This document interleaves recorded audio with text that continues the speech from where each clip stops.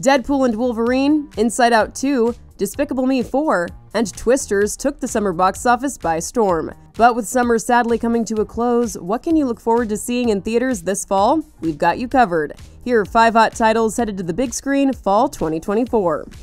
Up first is Beetlejuice Beetlejuice. The highly anticipated sequel to the 1988 cult classic sees Michael Keaton, Winona Ryder, and Catherine O'Hara reprise their roles from the original film and introduces Jenna Ortega as Astrid Dietz, the daughter of Lydia Dietz. My mom grew up here, that old house on the hill. Wait, the ghost house? Is your mom Lydia Dietz? Unfortunately.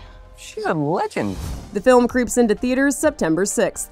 Also in September, George Clooney and Brad Pitt reunite on screen in Wolves. The film sees the pair play 2 lone wolf fixers who are forced to work together to cover up a high-profile crime. We have decided that the only course of action is for you both to work together. No. The movie will have a limited theatrical release on September 20th before it hits Apple TV Plus on September 27th.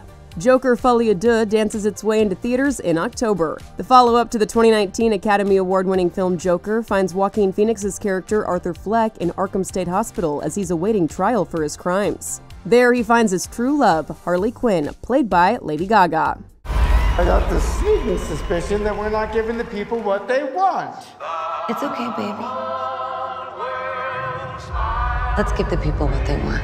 You can see it on the big screen starting on October 4th. The following weekend, it's Saturday Night. The film about the debut night of the now iconic NBC sketch show Saturday Night Live hits theaters October 11th. NBC is lucky to have something as relevant as this show. One they don't even want. The movie highlights the chaos that transpired over the course of the final 90 minutes prior to the start of the first ever episode that aired in 1975. And finally, Wicked flies into theaters November 22nd. The film adaptation of the Tony Award-winning musical stars Ariana Grande and Cynthia Erivo as characters Glinda and Elphaba, respectively.